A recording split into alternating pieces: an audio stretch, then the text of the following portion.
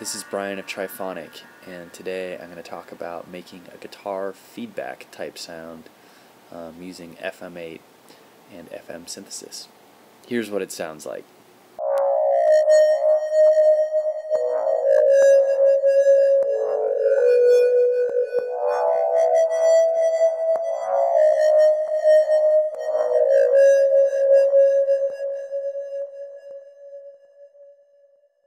Sounds like guitar feedback. So like if you were actually playing a guitar through an amplifier and you approach the speaker, sometimes that will cause the pickup to feedback, and then you get these different tones that ring out. You hear it a lot in rock music, but you can do similar things in FM8. So let me show you how I'd approach making that sort of sound. So first what I'll do is I'll just have a carrier and modulator, and I'm just going to start with the carrier here. I'm going to set this to a ratio of 5. So this would be the 5th harmonic. So the first being, so it's much lower, and then I can go up to the 5th here. And then I'm going to set the modulator here to a ratio of 0.5. So, that. And then I'll route them together.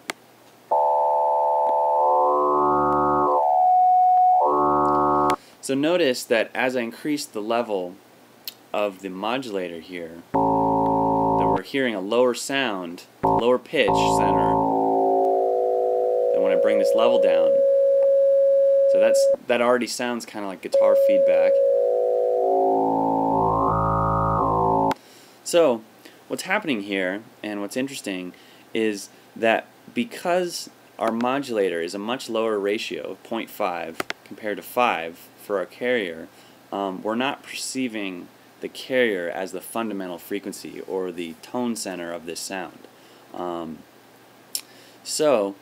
And the reason for that is when you have a ratio, like typically when you're making a sound, for you to perceive your carrier as the tonal center of the sound, your modulator has to be at least twice the ratio of your carrier, unless the ratio is 1. So it can be 1 to 1, and that works.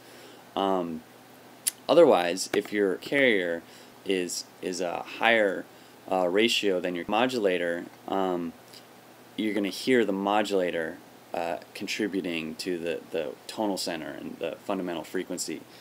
So, and you can hear that here. This low tone that we're hearing, that sounds like that's the main pitch that we're hearing, but as I bring this level down, we hear that higher sound, which is really just, if I get rid of this modulator altogether, that's what we're hearing from our carrier.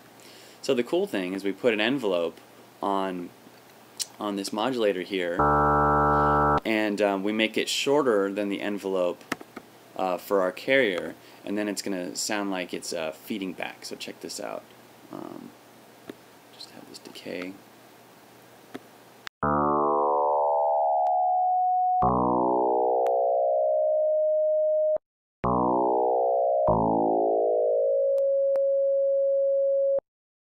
So it sounds a little bit like a guitar feedback, and so what I'm going to do is a few little tweaks here. Make this a little more intense. Not that intense though. And I can go and play with our envelopes a little bit. So these both kind of fade in a little bit. Have these decay a bit longer here, and then I'm going to unlink these so that I can have the independent envelope shapes.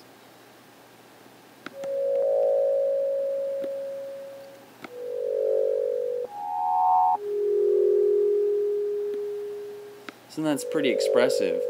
If we keep going that, it gets something like.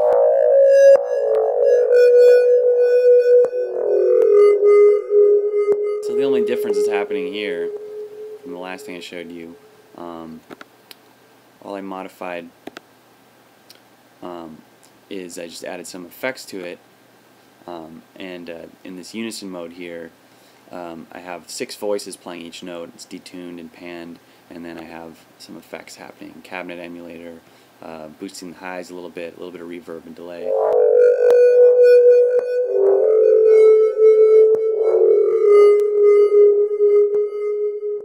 So hopefully that gives you an overview of FM8 and FM synthesis and some ideas about approaching sounds, and I hope you enjoy.